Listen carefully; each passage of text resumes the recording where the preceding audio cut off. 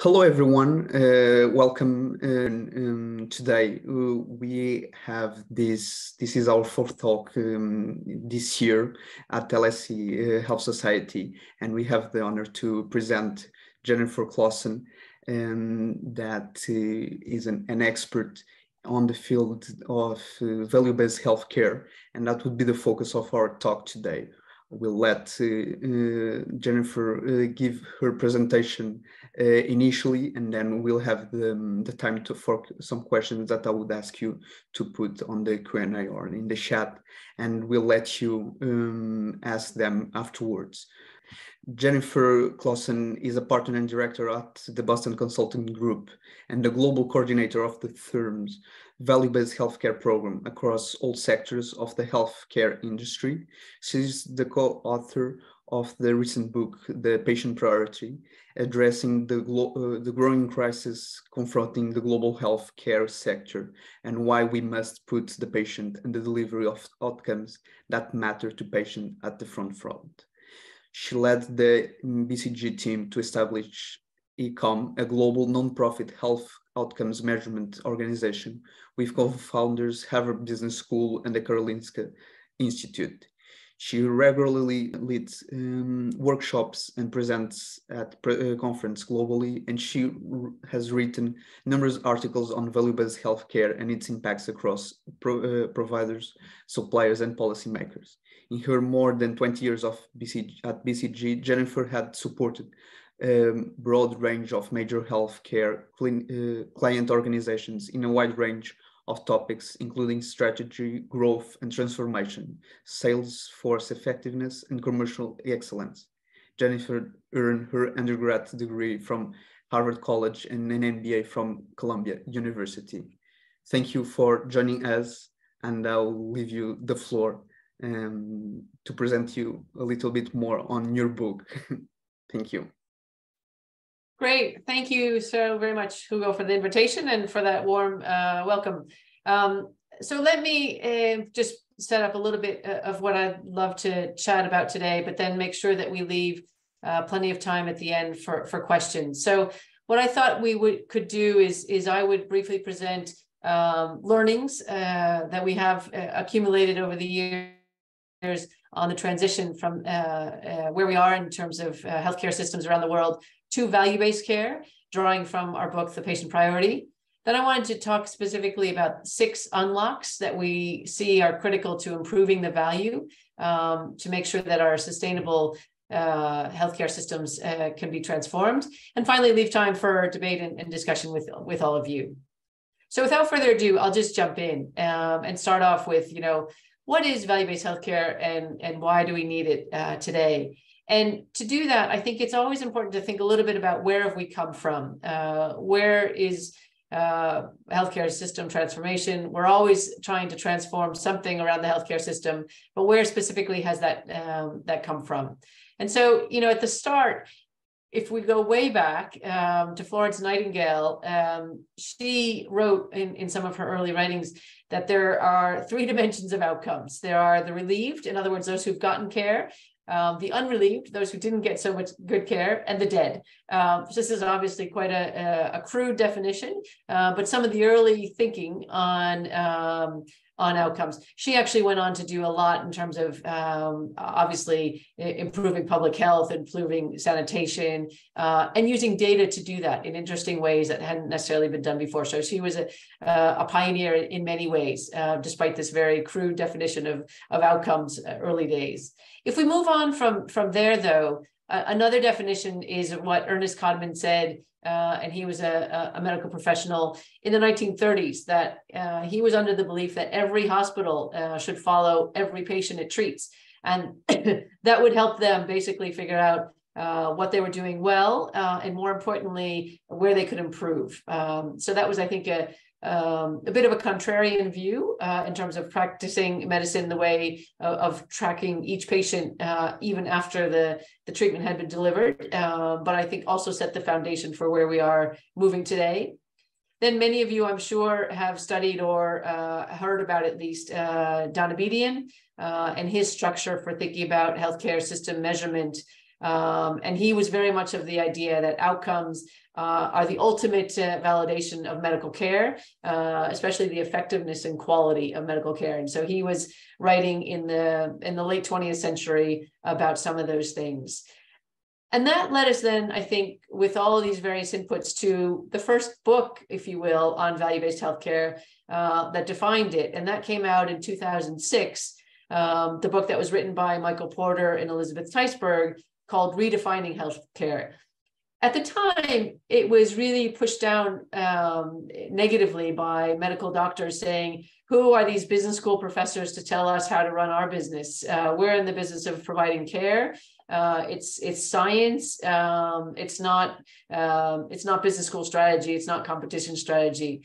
But I think they had a novel idea that may have been ahead of its time. And their book, I think, defined it quite well, even though there may not have been that much in practice yet. So fast forward another 15 or so years to where we are today. And I think why we need value-based healthcare today more than ever is because we have a series of crises that are interrelated. And so these three crises are the three that you see here. And I'll just highlight them briefly, but then show you a little bit more data about how we think about each of these three interrelated crises. The first is a value crisis. In other words, we're spending more and our spend for healthcare is growing at a faster rate than our growth of GDP or our economic growth. Yet we're not getting better outcomes as a result for our patients and our populations. The second one is a crisis of evidence, where there's an increasing disconnect between where we spend trillions of dollars in R&D for medical care, specifically mostly by the industry, the life sciences industry, and then the decisions that need to be made by clinical teams in front of a patient and together with patients, and the disconnect that's growing there. And the third crisis, which is related to these two, is what we call the purpose crisis.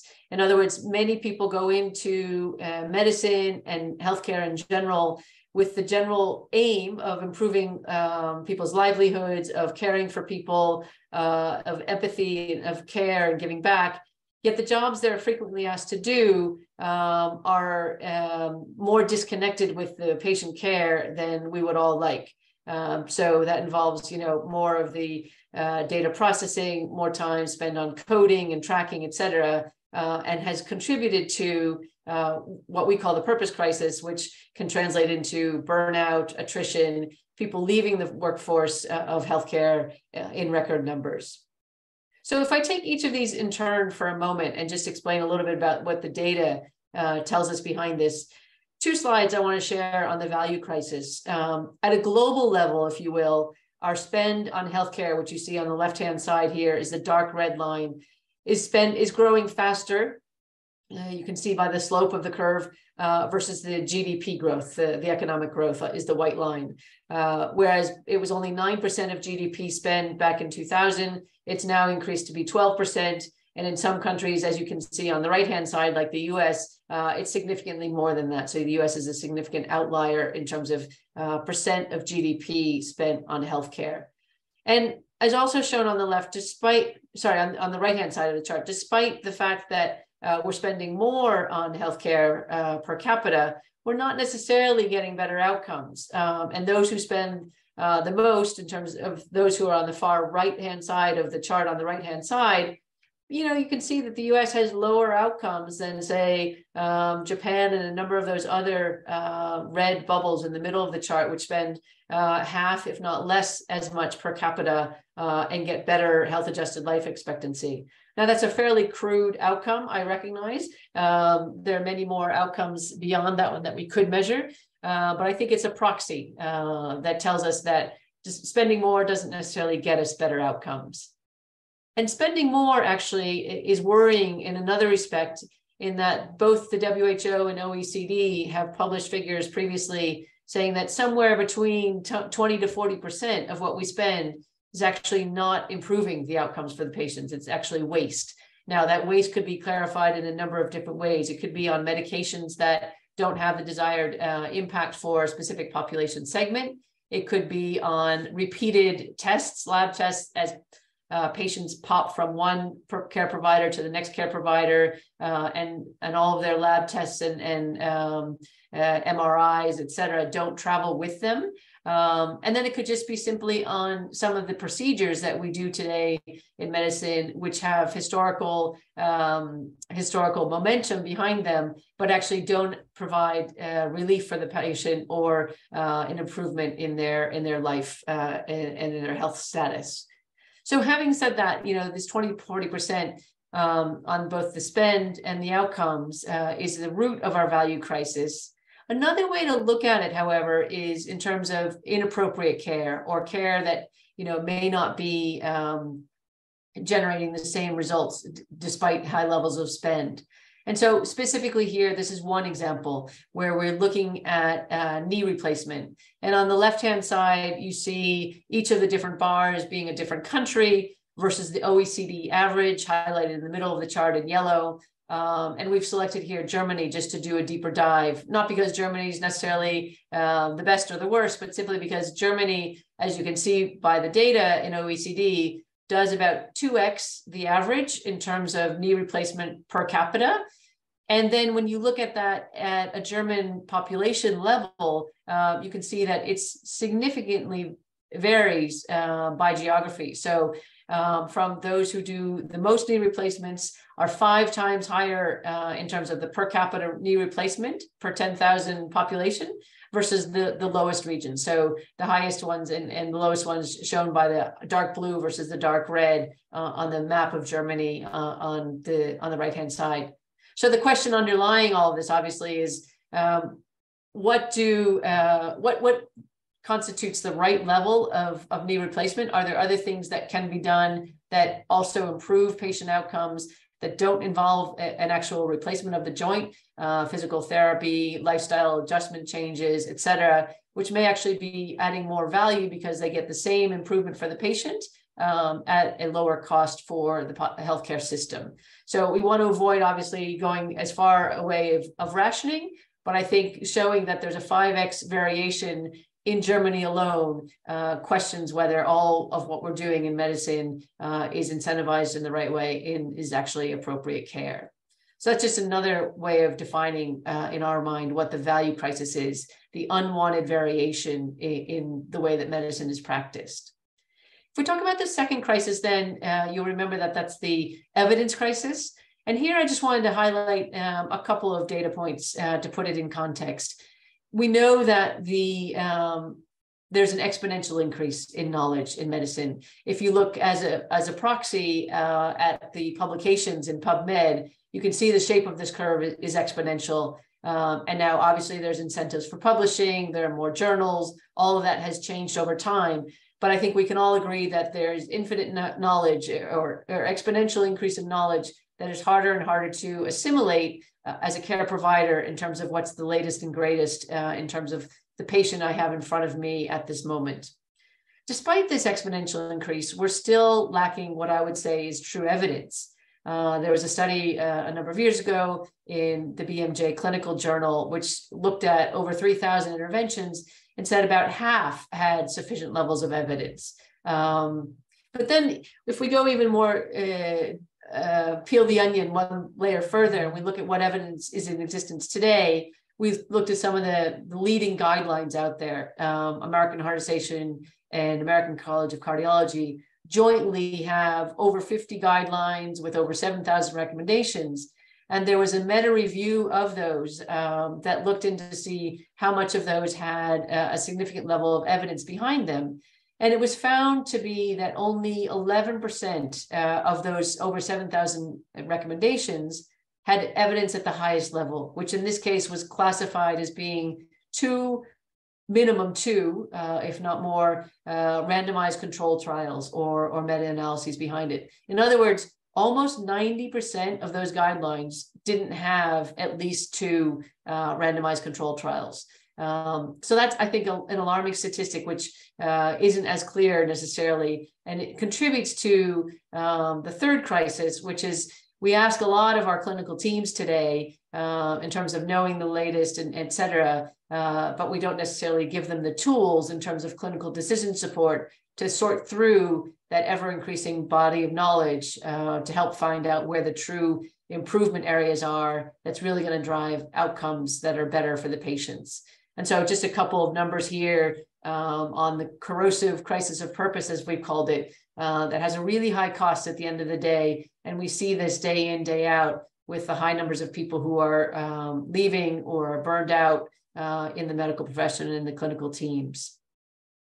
So having said that, when we look at these three crises in conjunction, we wanted to take a look and say, value-based healthcare, we think, is a way to unlock all three of these crises. But what have we learned in the last 15 years since that first value-based healthcare book was published? Where have people actually pursued this strategy? What have we learned from what they've done, et cetera? And so this is just a snapshot. It's not a complete list, but just a snapshot of some of the organizations that we have highlighted in the hundreds of journal articles that we read, the many interviews, some site visits, et cetera, with a range of organizations that you can see here that not only include policymakers, but also include provider organizations, payer organizations, life science companies, not-for-profit associations, and most importantly, also patient organizations. So, we've taken a look at a large group of stakeholders that are participating in value-based healthcare to see what can we learn from them. So that's a little bit about, what is value-based healthcare and why do we need it today to help us fight those three crises, which are very top of mind for many of us in the field. So then if we think about what do we actually need to go forward, how can we unlock value and actually move towards a value-based healthcare system, what I wanted to share with you with a view on what do we think are the 6 unlocks, as we call them, in terms of improving value in healthcare across all the different stakeholders. And so what I want to do is just take each of these in turn and talk through a couple of examples behind them.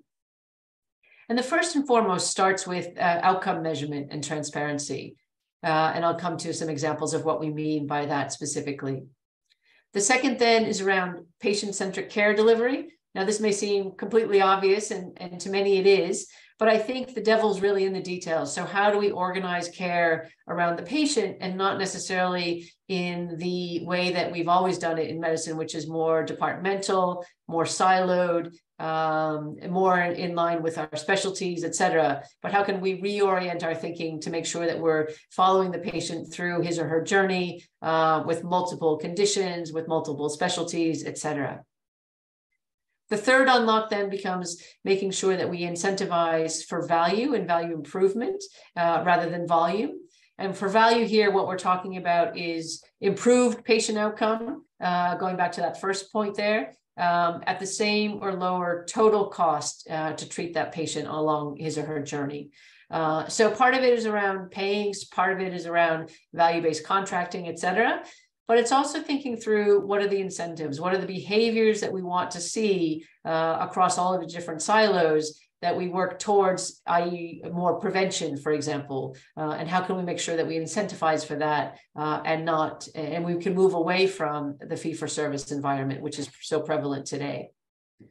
The fourth unlock then becomes the use and leveraging of data, technology, and digital tools, not least of which is to capture the outcomes, but also to be able to use those outcomes and put them back in the hands of clinical teams and patients to help make shared decision-making a reality and to help make informed choices on what's most important for each patient on his or her journey. The fifth unlock then becomes something around regulation and governance. How can we make sure that the policies we have in place foster collaboration, foster innovation, allow working across the silos, and really help drive the whole mission forward?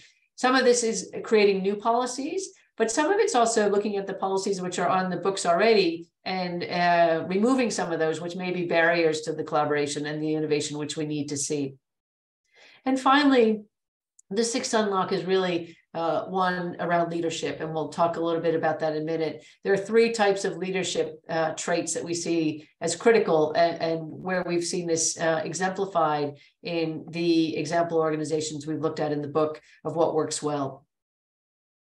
So let me just talk through each of these in turn. And I wanted to start with the first one, outcome measurement and transparency. And sometimes the easiest way to do that is to really sort of take a personal stance on it. So let me just share a bit of a personal story. This is my dad going on a log flume ride in the local amusement park with two of his grandkids.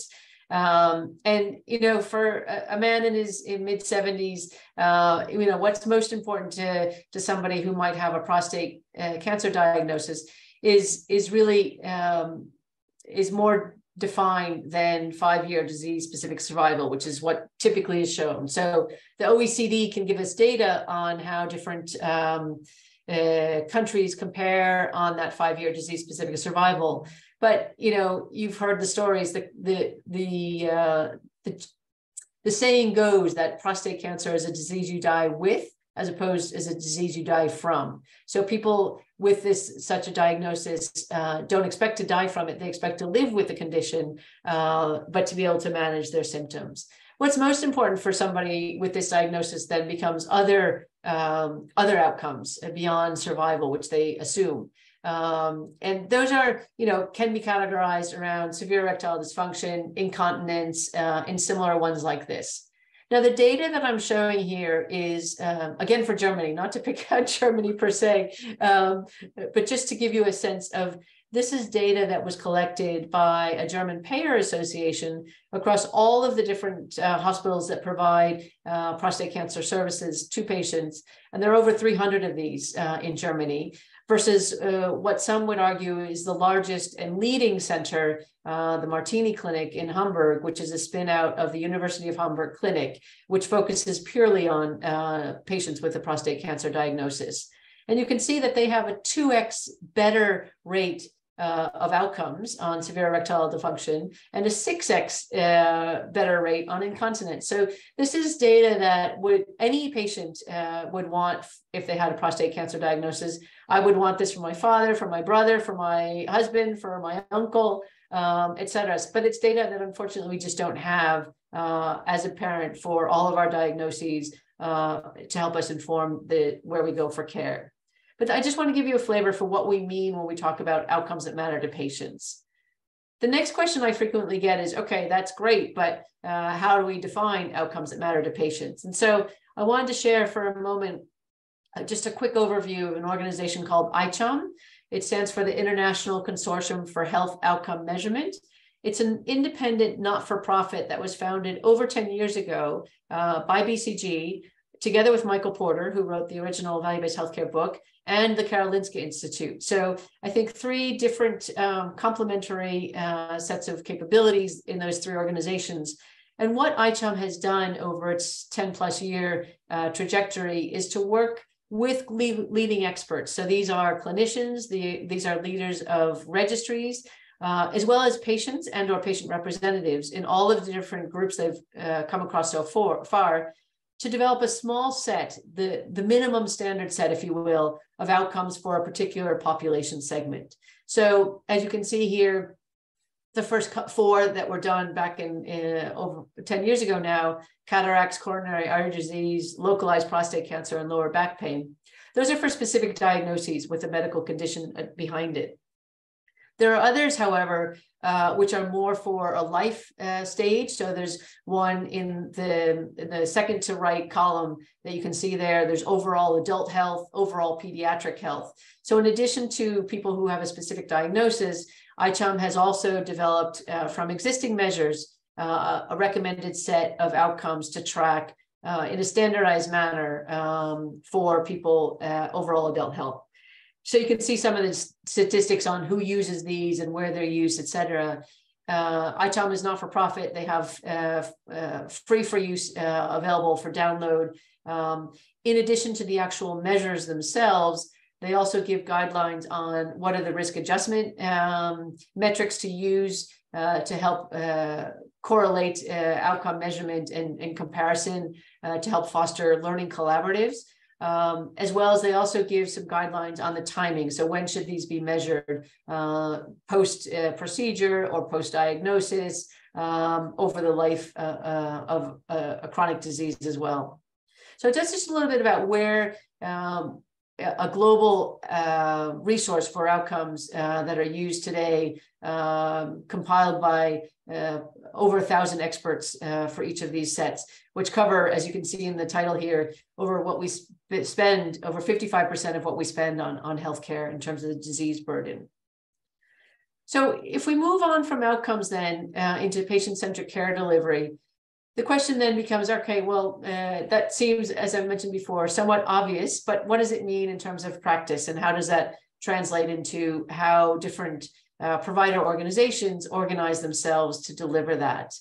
And effectively, these are logos of some of the organizations that we look at in the book, how they have moved themselves more towards a value-based environment. And so on the horizontal axis here, you can see there's basically a differentiation between those who do more of a gradual approach, in other words, patient population by patient population, versus those who did more of a transformational, big bang, do everything at once approach. And then on the vertical axis here, you can see that there are some organizations that have begun from their origin to have a value-based healthcare focus. More recently, an organization like Oak Street Health in the US, which serves elderly above 65 and typically not so well off in terms of socioeconomic status, versus at the older, some of the older organizations like Kaiser Permanente, who from its founding days was focused on prevention. It served the shipyard workers in California and wanted to make sure that it could keep its population healthy and in the workforce.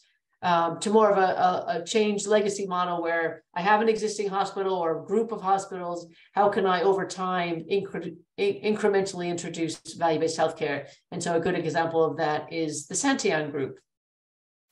So let me take a moment and highlight what the Santillon Group is. The Santillon Group is actually 7 independent private hospitals in the Netherlands.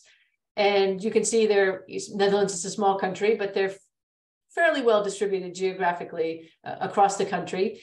And how this came about is effectively the 7 independent CEOs decided that they wanted to develop what they called learning collaboratives, a learning system across their institutions. In other words, they felt that their catchment areas weren't overlapping, they weren't necessarily direct competitors, but given that they mostly had the same medical education system, the same training system for their doctors and nurses, why couldn't they collaborate to learn from each other, who did what better, and how they could identify more quickly those best practices to go back and tackle that evidence crisis that I mentioned up front.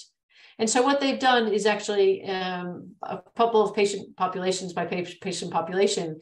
They've now gone through 16 of these different patient groups where they jointly take representatives from each of the 7 different hospitals and a multidisciplinary team. So for example, in the breast cancer group, they would gather an oncologist, a surgeon, a nurse who helped with rehab post-surgery, et cetera. So there's a multitude of specialties and disciplines that are represented in the group, in addition to having patient representatives in each of these groups as well. And within each group, then they would define what they called their scorecard, which are typically 10 to 20 measures that were majority outcomes, reflecting back on what I was just talking about, but also a couple process measures and a couple measures around cost drivers. In other words, what are the biggest uses of our resources? Not the euro spend necessarily, but rather because they didn't want to get into salary differences and how the mix of professionals might be different in one hospital versus the other, but rather operating theater usage time or scan time and number of scans that were done pre and post op, et cetera. So the real cost drivers rather than the actual dollars and cents or euros and cents. And so what's been the impact of this over time? So they started back in 2015, and I wanted to share with you some of the published findings that they have put forth on breast cancer specifically, because that was one of the first groups that they started with. So they found that there was really high unexpected variation, even in a small country and with 7 institutions. There was a 4x difference in their reoperation rate between the best performers and the worst performers before they started to do this exercise. So what you see here are each of the 7 hospitals and then the average in green. And this is cycle 1 versus cycle 3. So what they do is every 6 months, and they have a new cycle. So cycle 1 to cycle 3 are 18 months, or 12 months actually. Cycle 1 happens at month 0, cycle 2 at month 6, and cycle 3 then at month 12. And you can see the improvement. So they share data among themselves, as I mentioned, in that standardized way for the 10 to 20 measures that they may have among breast cancer specifically. And here, what we're looking at is the reoperation rate, because they had to go back in and reoperate on a patient after the initial operation because there was still cancerous tissue left behind. And you can see that by sharing their data and talking specifically about the way they did the surgery, the way that they made scans during while a patient was still under anesthesia, et cetera, they were able to bring down their reoperation rate overall by 17%. And the worst performer was able to improve by 64% within the space of a year. So that's pretty dramatic improvement. Now, the question I get is, okay, well, some of these are actually getting worse. Why is that? And I think just to keep in mind here, this was one of the measures that they were looking at. So, for example, hospital number 5 or number 6, which showed a marginal worsening in this particular one, may have been an outlier on a different measure and have put more resources and more focus on improving something else. So each of the hospitals had the liberty to select which measures they wanted to focus on improving, and they could have the benefit of sharing that among the professionals as they come together every 6 months to discuss. And the other thing I think that this really does is it brings the data in, it brings the patient perspective in, it focuses on really what makes a difference, helps weed through some of the confusing sometimes information about evidence-based guidelines, but it really engages the professional team again. So, when you go back and you hear from some of the people about their experience working with these outcome measures and the tracking in the population segments, they really feel like they have data they can use, they get closer to their patients, they feel the positive sense of learning, and they're not being penalized for the results, but rather using it as a real learning opportunity. So it was a great way for this particular group of hospitals to go beyond their work and really address that workforce crisis issue by bringing the clinical teams back together and focusing on what mattered most for the patients. So if I switch gears then to the third category around incentivizing for value, not volume, I just wanted to put up on the screen a couple of the behaviors that are most critical for focusing on. And again, this isn't necessarily to say that you need to set up value-based contracting or that you need to pay for outcomes, because in fact, I think that can be quite difficult. There are many confounding factors that make that hard to do. But as you think through, if you're involved in setting payment guidelines or incentive guidelines, what are the real behaviors that we want in our healthcare system or in our hospital system, et cetera? And how can we make sure that we accentuate that, or at least don't incentivize in the opposite direction, right? So included in these, as you can see on the page, is the prioritization of wellness, making sure we spend appropriately in the proper screenings and the proper annual visits with the high-risk population, so that we can prevent the worsening of disease, which is obviously going to drive high-cost users into the healthcare system. Focusing on the behavior of engaging with patients, making sure that we are aware of what is the patient's desired outcome, so we can have better choices made in conjunction with the patient and their wishes. As we talked about before in the knee replacement, making sure that we're always offering high quality, appropriate treatments, with an emphasis on those procedures or activities that we know have a positive impact on patient outcomes. And also in terms of responsibility for the resources, making sure that we use those in a smart way. If you think back to that curve of healthcare costs growing faster than our GDP, we can't do that forever. And so one of the behaviors we want to incentivize is making sure that the clinical teams have transparency around the spend, transparency around the value, and we give them joint responsibility for managing the total costs of the system. I don't want to go into great detail on the value-based payment models, but I'm more than happy to go into it if there are questions around it. But basically, we see 3 different angles to this that have worked well in the examples that we've seen across the globe. One is pay-per-performance bonuses, and these are fairly small. So, we're not talking about 50% payment here, but, more in the range of 5 to 10, slightly over 10% of an additional performance bonus that can be paid if outcomes are achieved. But more importantly, I think there's an emphasis on bundled payments if it's a discrete cycle of care. So joint replacement, I think, works its way well into bundled payments. And there's some great examples of that around the world where that is incentivizing improved outcomes and a lower total care. And finally, capitation. So capitation is more relevant for a population. It's more relevant for chronic conditions. And the benefit of a capitated model is it must be tied to outcomes measurement. So we don't want to get into a rationing system, but it also gives the autonomy back to clinical teams so they can use the money and the resources in the way that they feel is most beneficial to improving the outcomes for that particular patient. So on the fourth one, then, data, technology, digital tools, there's not a day that goes by when there's not a slew of articles that mention great forward momentum, the least of which not being a generative AI and where we're going with that. But, I think sometimes there's a lot behind this that's driving the growth. There are estimates that say 1/3 of all data generated daily is related to health currently, and that's probably going to grow over time as we get more interconnected, more devices, et cetera.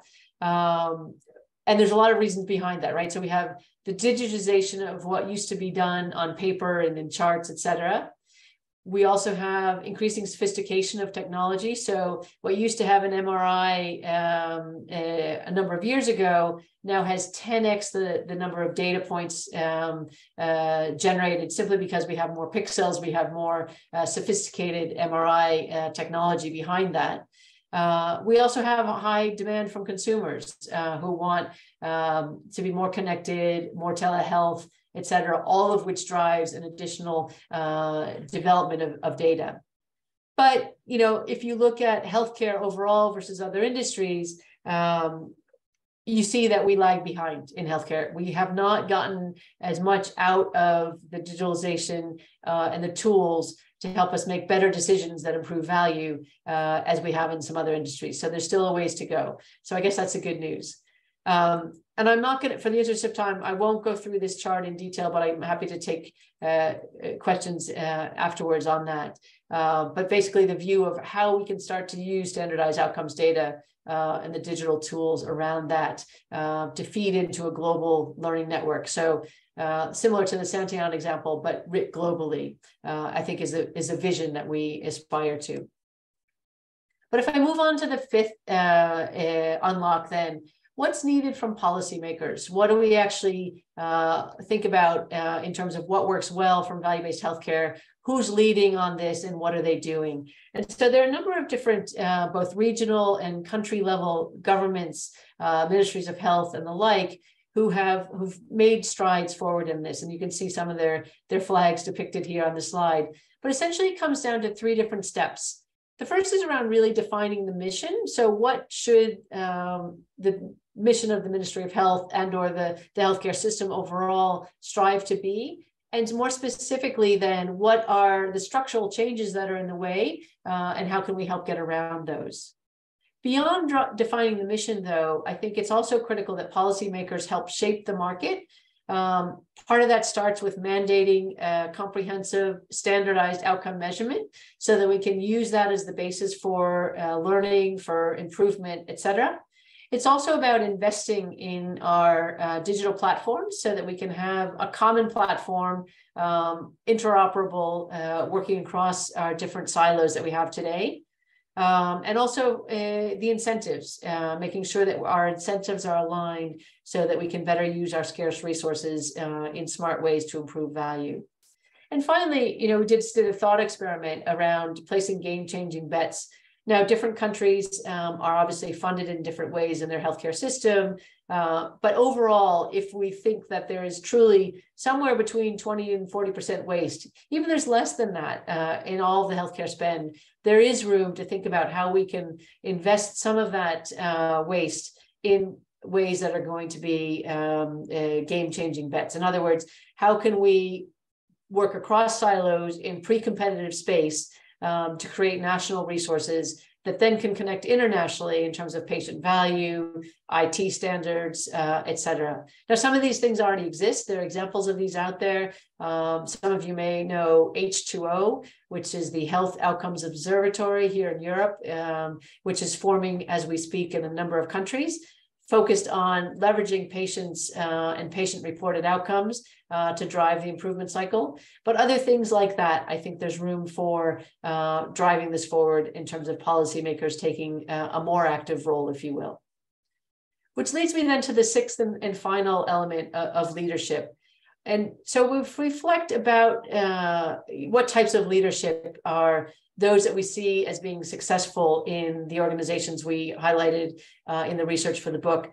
There are three different levels. The first is strategic leadership. In other words, within my own organization, within my own four walls, believing that we are moving more towards a value-based world, how can I help shape the strategy so that I can both survive, but then more importantly, thrive and then compete in a value-based world is the first level. Beyond that, though, there's a transformational level. This is where I think the hardest part comes.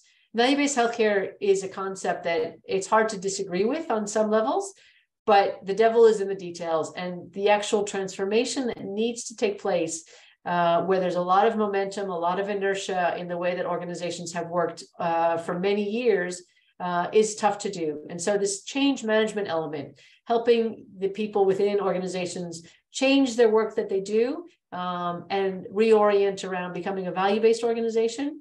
We've talked through in the book a number of the different traits that are we see as most successful in those that have led the transformation of their own organizations. And then third and final in terms of leadership is the system level leadership. So this goes beyond the four walls of our own institution. It goes beyond the silos that may happen between pharma, medtech, payers, providers, et cetera, and thinks more about, how can we collaborate? What are the common goods that we need to develop jointly? Where some of this is around standardized outcome measures, some of this is around transparency on digital platforms. But where can we collaborate in ways that'll behoove us all and recognize that there are scarce resources to put this in place? And so there's a couple of examples that you can see here on that page. I recognize that I did that fairly quickly, but I wanted to just highlight once before we close that if ICHOM and the International Consortium of Health Outcomes Measures is something that interests you, they have their annual conference coming up in October this year in Barcelona. So I would encourage you to look into that. And then let me thank you for joining and staying with us and up for conversation. Thank you very much, Jennifer.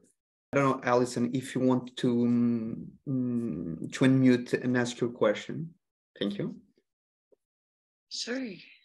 Thank you for the talk. This is really interesting. One thing you mentioned with the breast cancer research is that some of these hospitals may have lowered their outcomes related to that specific breast cancer measure, maybe because they were focusing on improving other measures. And I think we see that a lot, or that's been my observation in the UK for the NHS, is when they incentivize reducing wait times for cancer treatment, that means wait times for other specialties go way up. what's your perspective on that? Is it an inevitable trade-off? How do you mitigate it? How do you think about it? That's a great question. And one of the things that I think value-based healthcare does not do is help you prioritize, between one population segment and the next population segment. It's not around that. And that's something that, I think needs to be worked out in terms of funding levels by policymakers. It needs to be worked out ideally over time, also among institutions, by transparency of outcomes. So it should be that by competing on outcomes, those who do it well, i.e. in the prostate cancer example, the Martini Clinic, rise to the top, they get more volume, and those who do, one patient every 2 months won't be able to do that anymore because their outcomes are subpar. So I think there's something around, by competing on outcomes over time, you'll drive the median up, as well as improve the overall levels. But I agree with you 100%. It doesn't help you prioritize one population segment versus another population segment. Just a follow-up question to that: how does that competition differ in countries like the UK and the Nordic countries versus the US, and where you have a mix of public and private hospitals, and the US predominantly dominated by non-profit or non-public hospitals? Yeah. It's a great question. I think, unfortunately, in any of the countries that you just mentioned, we don't know enough about the outcomes, right? So what are people competing on today? People are competing on metrics which are set forth by various regulators. So in the US, for example, they compete on the HEDIS star ratings. They compete on, various other measures which either CMS or other agencies put forth on a way for reimbursement in the public system, or even outside the public system on their own particular ratings. They're not comparable, which is part of the problem, from one provider system to the next provider system. And I think you can easily optimize on some of the process measures and not necessarily get better value or better outcomes for the patient. So, one of the things that we're advocating is really more of a top-down mandate on outcomes that matter most to patients, because that will hopefully drive competition on the basis of using scarce resources to improve the outcomes for patients, as opposed to optimizing, operating theater time, or if you look at the HEDIS measures, about 10 to 12% of them are outcomes. The vast majority are not outcomes. They're actually process measures.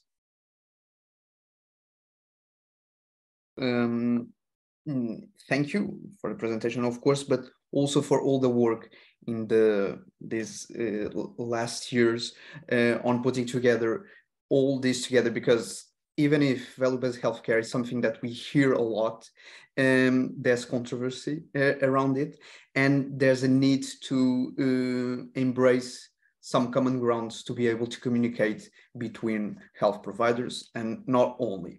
And so there's gets your last point, and maybe for me one of the most important.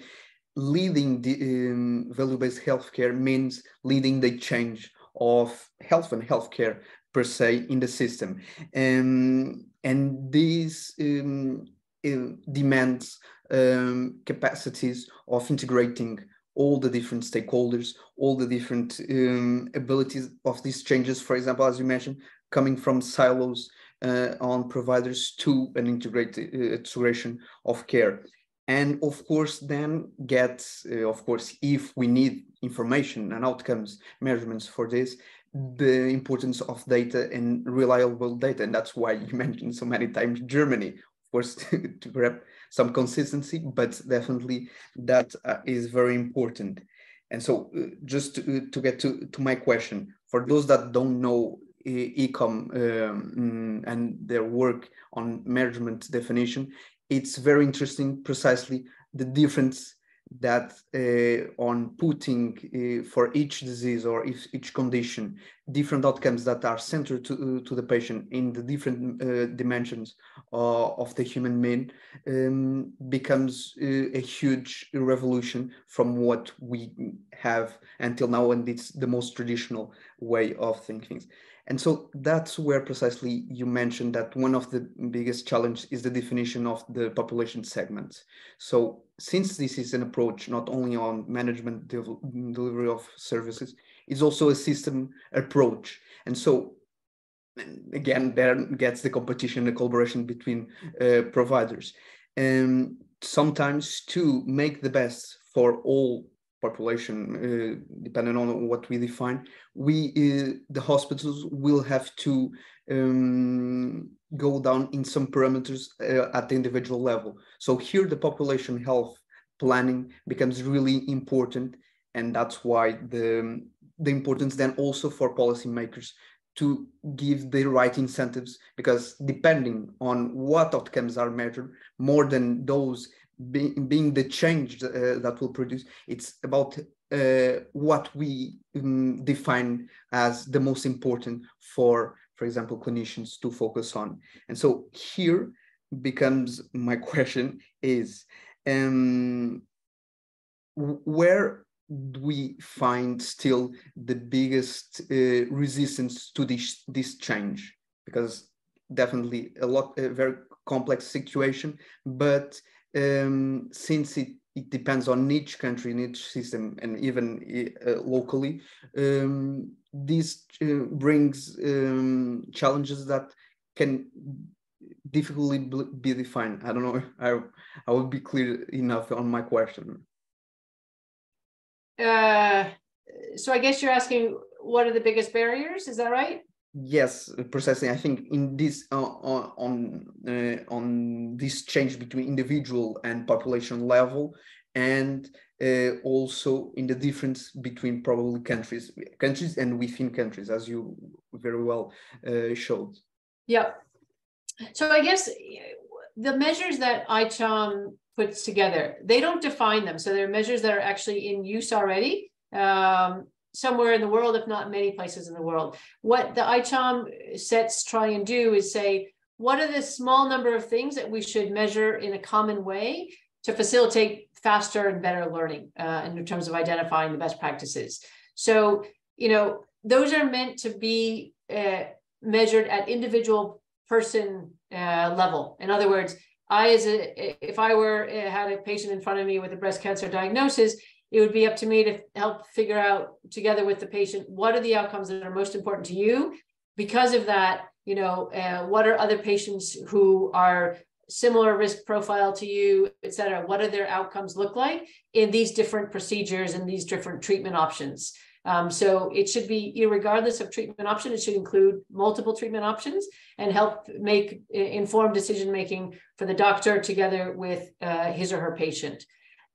Then it gets built up at an institution level to then more of a population to say, okay, well, overall, I'm seeming to have a better or worse performance on, go back to the same example, reoperation rate of cancerous tissue in my hospital versus your hospital. Let's talk about, what do I do as a surgeon versus what do you do as a surgeon? What do we do differently? And what drives that difference? And how can I learn from you so that I can, help to get up to that same level? So the same measures are designed to be used at an individual level and then combined up to a population level. So I think that's a critical point. So it's not about taking samples. It's not about taking averages. It's supposed to be a tool that informs the clinical / patient relationship, as well as serves as an aggregated form with risk adjustment to be able to help draw the learnings out of it so you can get to improve best practices. I don't know if that helped answer your question.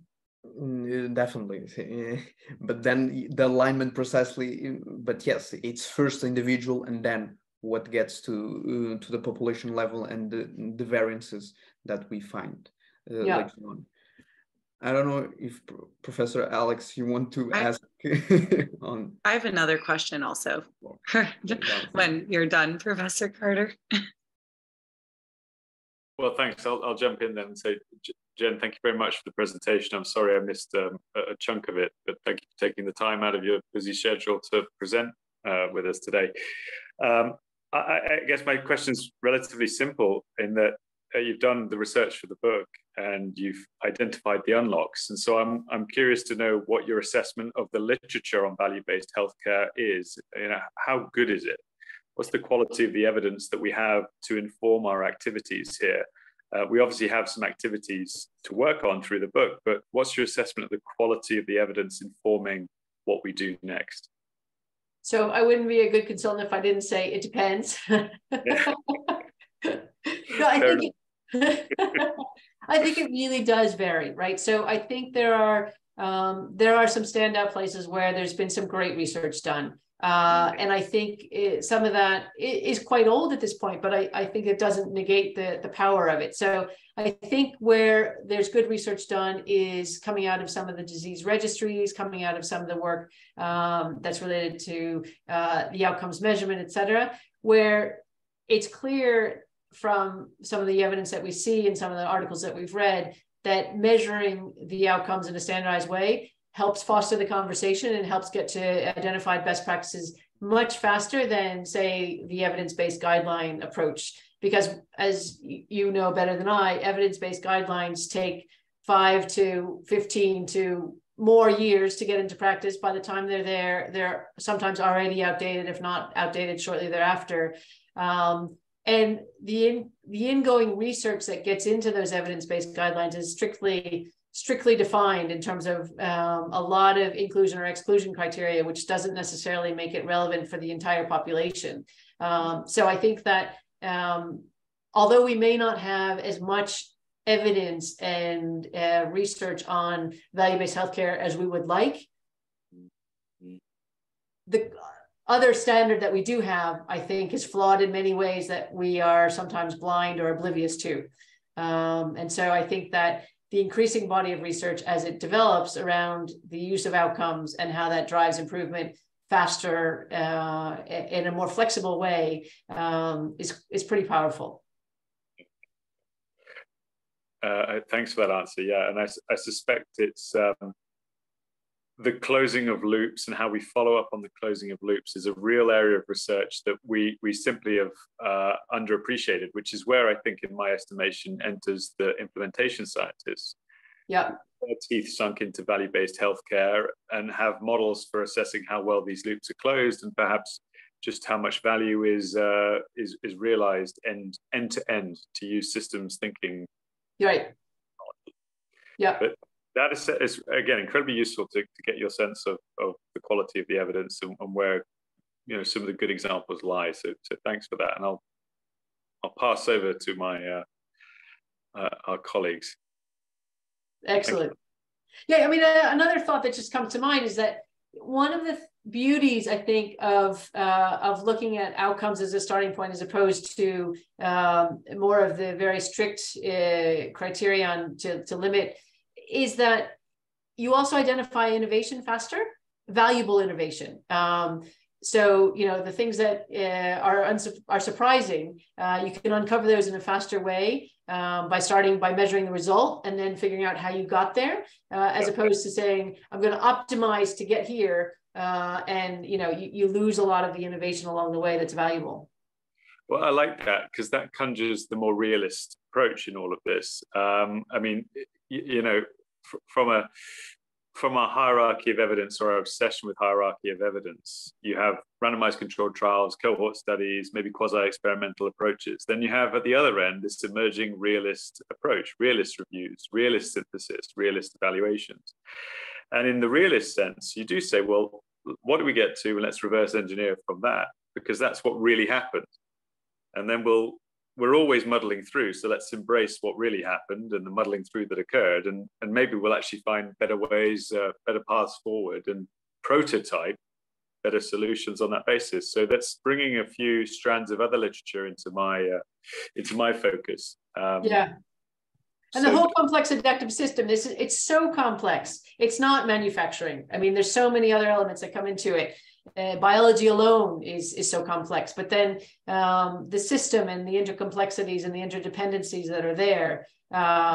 There's a lot of promise, I think, behind measuring this outcomes and starting there and working backwards. Yeah. Yeah, well, we're kindred spirits in systems thinking in that case, and I think that's again a crucial sort of starting point or overarching theme for value-based healthcare, dare I say, but it's what it sounds like at least. Yeah, no, I think so. And value-based healthcare as a term, I think has, come and gone. It's gotten good reviews, bad reviews. People don't necessarily understand it. It's used many ways to try and mean something that is very different. But the complex adaptive systems thinking, starting by measuring the result, I think is a sometimes a better way, although more complex in terms of explaining. I think that's a better frame of mind to think about. Thank you. Thanks for that. And another question. Let me hand over the baton. I can ask another question. Okay, I'll go for it. So yeah, speaking of the complexity of outcome measures, if I'm putting myself in the provider perspective, and again, I'm using my US experience for this, Medicare has thousands of quality measures, and then there's Medicare and every private insurer, Medicaid, you have just so many different quality measures that you're constantly trying to navigate between. How do you see providers effectively managing that and sort of sifting through the hundreds of measures they might need to focus on? Yeah, that's a great question. It's something that I think CMS and CMMI specifically are really wrestling with. And it sounds like you've already lived this in greater detail than I have. But, they published a paper not so long ago, I think it was in the New England Journal of Medicine, that took a look back at the first 10 years of CMMI experimentation and basically said, we didn't get a whole lot out of that. It cost us a lot. It was great from the sense of experimentation. We learned a lot about what works and what doesn't work. But as you're alluding to, in many instances, there were competing aims. So as a hospital leadership team, you didn't know necessarily if you wanted to go for this bundled payment for this population group or this alternative payment contract for another population group, because they had competing aims. Sometimes they had the same patients in them. It wasn't clear where you would make more money, lose more money. So I think they have recognized that. And when we've spoken with a number of leaders from CMS and CMMI, they're really looking to reduce the number of measures that they use and bring it more into a more reasonable format. So there's consistency across their programs, and then there's a smaller number. So at the end of the day, there were people who are probably gaming the system just because it was so complex and there was room to do that. But then there was the inadvertent gaming of the system as well, that people weren't necessarily trying to do poorly or go against the rules, but it was just so complex, it was hard to know which was which. And so because a lot of them were voluntary programs, people just chose not to participate or not to continue because they thought, this is getting too complex, too far away from my core. I'm paid fee for service. That's the way I'm incentivized. I'm going to continue down the original path. So to conclude, I think that CMS and CMMI are working hard to come up with a smaller set of rational measures. And I know that, historically, NQF, which is the National Quality Foundation, had been working to define the quality measures that then would be implemented as part of CMS, which covers, more than half of the spend. But that contract has recently changed to another organization who will look now to get to a smaller number of measures for CMS. From a system perspective, is it easier to implement in universal healthcare systems, like in Europe, when you look at different? I think so. I think if CMS were to mandate, say, a small number of outcome measures for Medicare and Medicaid, I think all of the private payers would soon thereafter follow, because at the end of the day, providers have to deal with complexity of a range of different payment models. So, it behooves private payers to follow the lead of CMS, which is the lion's share of the market, because they know that in the providers, there are scarce resources to deal with the payments and the finances. So there should be some common rules, ideally, among all the payment models, private and public payers. But I think you're getting to a great point. in the more universal healthcare markets, it's easier to set that mandate. It's easier to have one sort of version of truth, if you will. I think the Netherlands is a great example. For a number of years, they have been pursuing, they published, I think back in 2018, what they called outcomes-based healthcare, which started with transparent, consistent measurement of outcomes. And they actually pushed through Parliament a guideline to use ICHOM measures as a starting point for outcome measures. And so that obviously was a little bit delayed because of COVID, as was everything else in the world in terms of healthcare transformation. But they're still working through that. And I was on a call with somebody who was at the Ministry of Health a couple of weeks ago, and they're still very much pursuing that same objective in terms of rolling out standardized outcome measures, more of a top-down approach.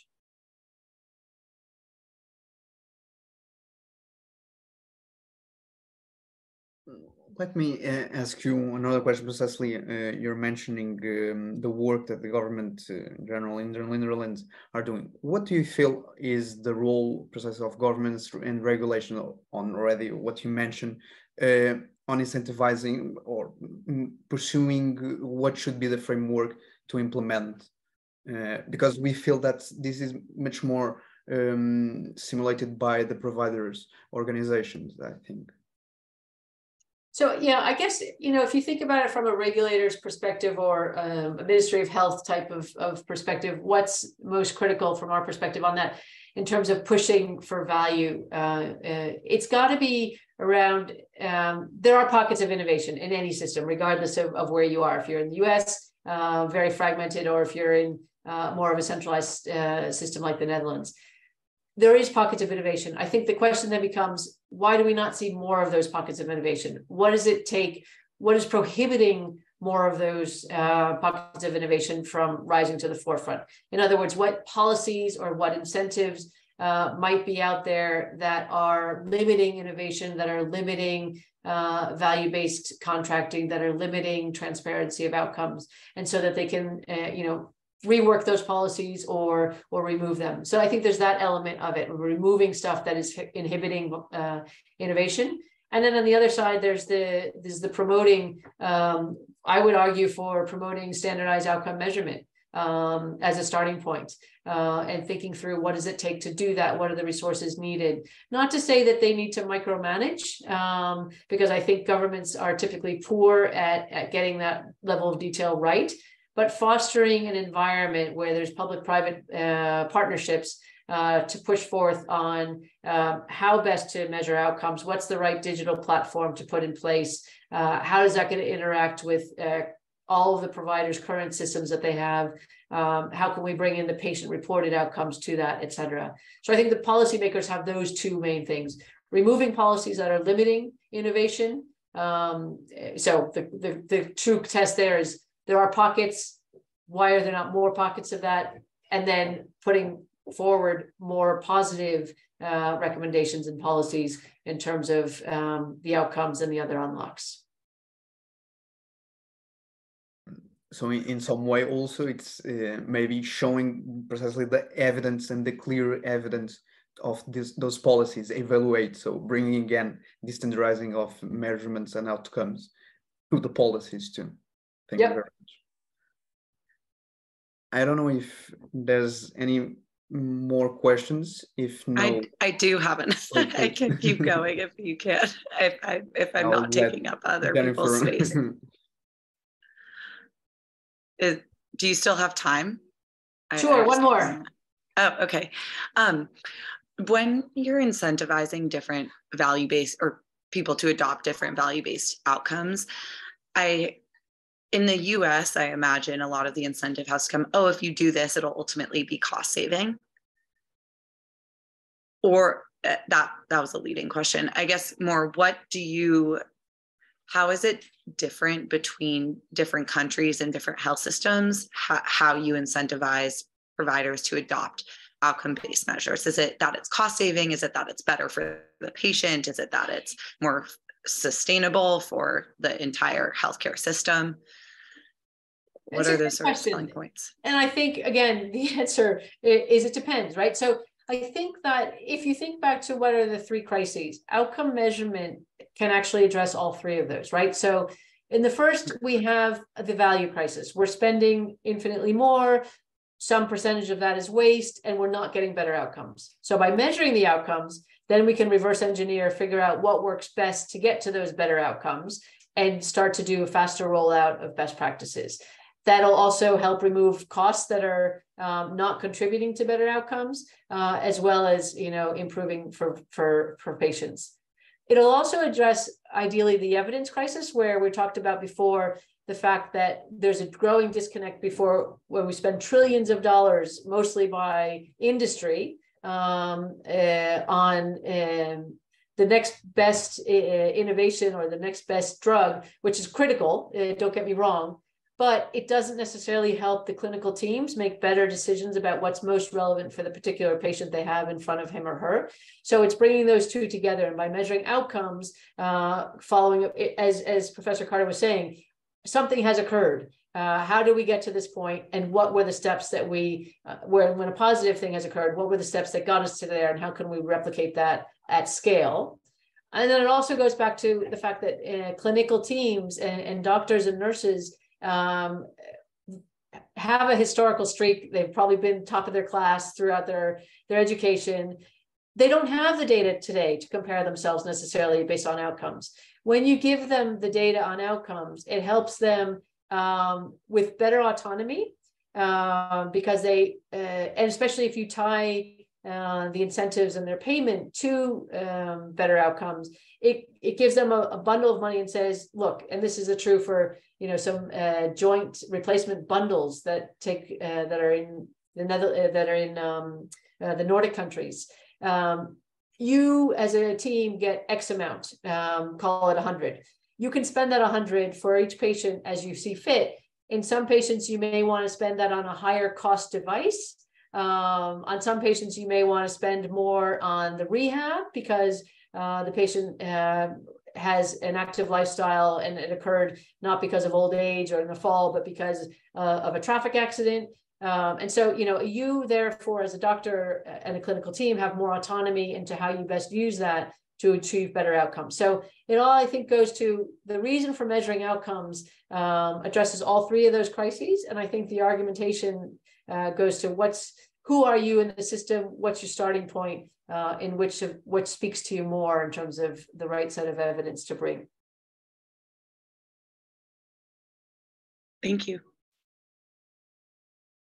Thank you very much again, Jennifer. I think then we'll close this talk today. And so I wish you all the luck and all the continuing the good work with Stephen Larson and all the colleagues. And I wish a good evening to everyone in Madrid, London, and elsewhere where you may be. Thank you very much. Great. Thanks again for the opportunity, and happy to continue the conversation afterwards. Take care. Thank you. Bye-bye.